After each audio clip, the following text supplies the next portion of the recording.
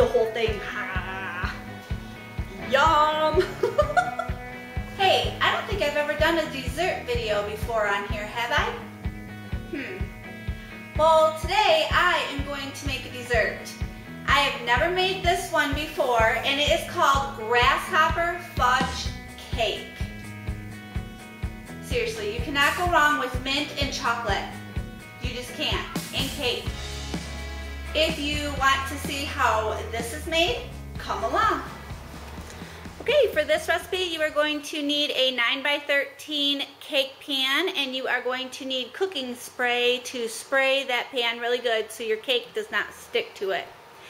You need a white cake mix, 2 teaspoons of mint extract, 12 drops of green food coloring, and 5 drops of yellow food coloring, 2 16-ounce jars of hot fudge topping, and an 8-ounce container of Cool Whip thawed. Okay, first thing you're going to preheat your oven to 350, and like I said, I'm going to spray my cake pan, and then I'm going to make the white cake mix according to the package. But it says that you're going to use 1.5 teaspoons of the mint extract with the water, and then you're going to reserve 1 cup batter, and now we'll go from there. Okay, I added my 3 egg whites to the bowl, and I have, the cake mix calls for 1 1/4 cups of water, so I measured out that. And now the recipe calls for 1.5 teaspoons of mint extract. So I'm going to add that to it after I open it. I had peppermint extract, but I did not have mint. So if you have peppermint, do not use it. Make sure you get the mint. Okay, so it says 1.5 teaspoons. So this is my 1/2 teaspoon. So I'm going to, so that's half, 1.5 to the water. I'm going to set that aside, and I'm going to grab the oil, which is a 1/3 cup of vegetable oil. Okay. Measure this out. Pour this right in with the eggs. I'm going to pour the water, the mint water. Look at it like clouded up. Can you see that? Smells really good. I'm going to pour that in there, and then I'm going to add the cake batter. And I'm going to go ahead and mix this up, and I will show you when I get it done, because the mixer on camera is just way too loud. So I'll be right back. Okay, now that I have it all mixed up, it says to reserve a cup of the batter. So I'm going to measure that out. Okay, I'm going to take a little bowl, and I'm going to dump that into the smaller bowl. Scrape it all out because you need this. This is going to actually have green food coloring in it, and this is going to be swirled throughout your cake. Okay, it says to take your green food coloring and put 3 drops into the reserved batter. So 1, 2, 3. I'm going to grab another spoon, because this is going to be green. Okay, I'm going to swirl this around in here. Found this recipe one day just looking on Facebook. I don't even know who had it exactly. It's probably like by Betty Crocker or something. Okay. That's minty. Very pretty. Okay, I'm going to set that aside, and I am going to pour the white batter into the cake pan. Okay, I'm going to spread that out in the cake pan. I'm going to give it a little shake here to kind of make it more even when it bakes, because you don't want your cake to be, more batter on one side and less on the other, right? So give it a little shake, and that helps evenly distribute your cake batter. Okay, and then we're going to take the green batter, and you're going to drop it generously on top of the white. It says into 12 to 14 mounds, but what I get, 9? Which is fine, seriously. It's all gonna get swirled in anyway. You're gonna take a metal, they said spatula or a butter knife, but I'm gonna use a butter knife, and you are going to swirl in X's all the way through your batter. First going one way and then coming up and going the other. Make sure it gets distributed really well. So you can go through this quite a few times if you want to, because this is gonna be the color that goes throughout your whole entire cake. Oh, isn't that pretty? Oh, I love it already. Okay, I am going to put this in the oven for about 29 minutes.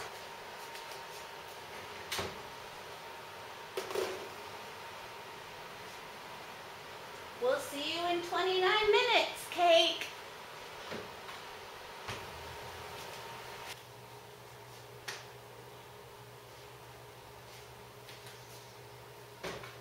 I always check it with a toothpick. If your toothpick comes out clean, which mine did, it's done. So now this has to cool, and it says for about an hour is what it'll take, and then we'll be back and start our next section on this grasshopper fudge cake. Okay, the cake is completely cooled off, so I'm going to, I opened the jars of the hot fudge, and I'm going to scoop them out of here with a spoon, and you're supposed to just dump both jars of hot fudge on it. It said 16-ounce jars, but these are just over 12, so I'm not worried about it. It's still a lot of fudge on a cake.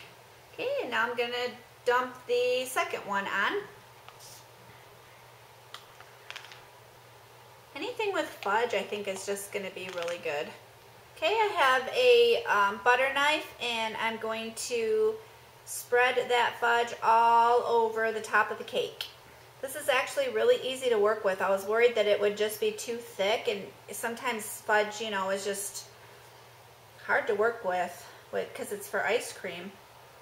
I don't know. I was worried it wouldn't be this soft, but this is actually soft. So this is the Hershey brand is what we got. Maybe that's the difference. We got the Hershey brand. Oh my goodness, doesn't that look decadent? Is your mouth watering yet? Seriously? Oh my goodness, mine is. Okay, now that that's done, I'm gonna get the Cool Whip out, and we will make up the Cool Whip topping. Okay, it says to take a medium bowl and put the Cool Whip into the bowl.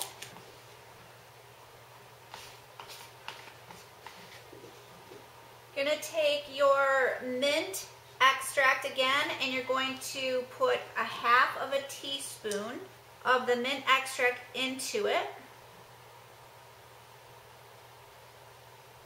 And then you're going to take your green food coloring, and you're going to add 9 drops.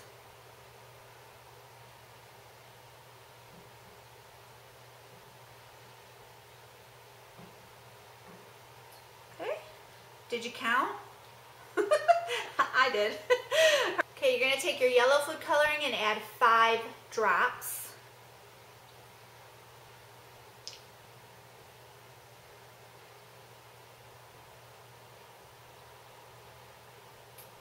Isn't it something that comes out looking red, but it's yellow? Okay, and you're going to stir that into your whipped topping. Get all that mint and all the color into it. Ooh, this is going to be a really pretty color. Oh, I just got a whiff of that mint in it. Oh my goodness, it smells really good. Try to fold it in. I don't want to make my Cool Whip into liquid. Oh, that's so pretty. Hey, we are going to take the cake. We are going to put the Cool Whip, the minty green Cool Whip, on the top of it. Okay, and you are going to spread that over the entire cake.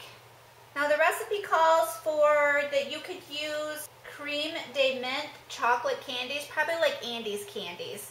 And you can break them up and put them over the top, but I did not do that. Figured I would just leave them off this time. But next time I probably will do that. So you definitely can just break up like Andy's candies and put them over the top if you want. And sprinkle it and make it pretty. And give it like probably a little crunch on top of all this yumminess. Okay. Oh, isn't that something? Oh my goodness. So pretty. It's a pretty green, minty green color. I love it. Okay, that's it. So if you have the candy, you would sprinkle it over the top right at this point. Okay, let's give this a try. It's not very pretty because it was first piece that come out, but this is chocolate dripped all down the side of it. The chocolate is mixed in. You can see the green color go through it. Oh man. All right, let's try it.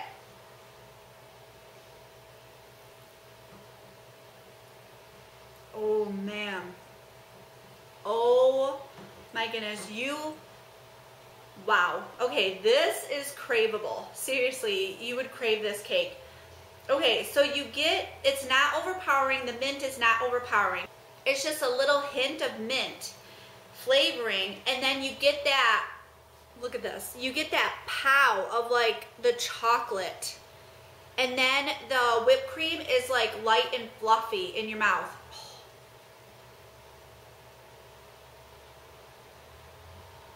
Oh man.